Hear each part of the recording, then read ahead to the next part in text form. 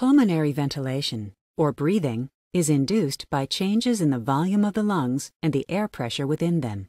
During normal inhalation, the diaphragm and external intercostal muscles contract and the ribcage elevates. As the volume of the lungs increases, air pressure in the lungs drops below atmospheric pressure and air rushes in.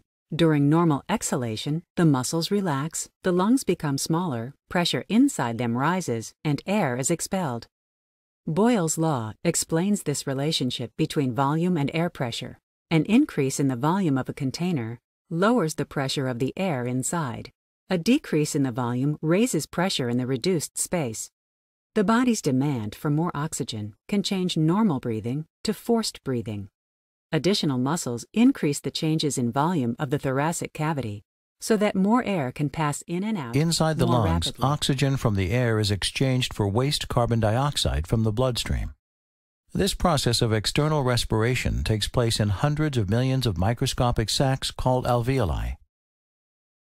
Oxygen from inhaled air diffuses from the alveoli into the pulmonary capillaries surrounding them and is pumped through the bloodstream.